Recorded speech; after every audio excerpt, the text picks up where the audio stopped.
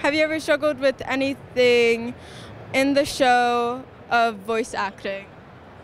Oh, sure. I mean, dubbing anything in general is kind of tough because you got to make sure that it matches the timing and you have to be acting at the same time, but you can't, you can't see your body or anything. It's just your voice. So there's a lot of weird, unique challenges, but it's fun. Like, I've been doing it for so long now that it's another part of the process for me. I think if you start screaming too much in an episode or in a movie or something, then it starts to really get to me, but my directors take good care of me, so. That is the king of all Saiyans! How did you get to be a voice actor today? Everyone's road's a little different, but for me in particular, I grew up doing a lot of theater and choir in school, that sort of thing, so I had that as a background to start with, a lot of like voice training and that sort of thing.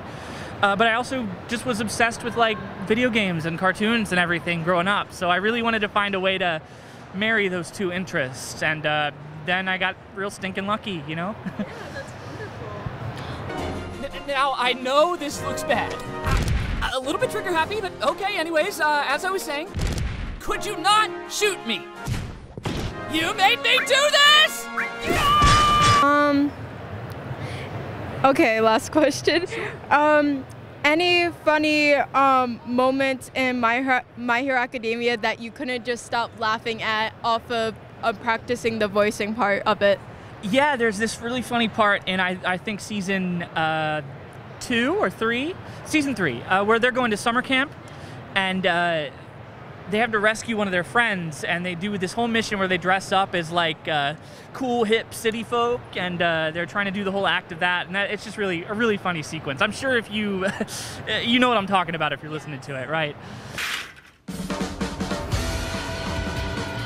Yo, fool!